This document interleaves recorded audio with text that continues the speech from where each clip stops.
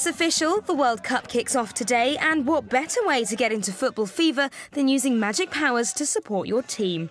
Well, maybe not, but that's exactly what this self-proclaimed Mexican warlock did. With a few helping hands from his fellow sorcerers, the gang performed magic ritual to help Mexico in the World Cup. Mexico! Mexico! Mexico! And if you want to give it a try to help your team, here's how he did it.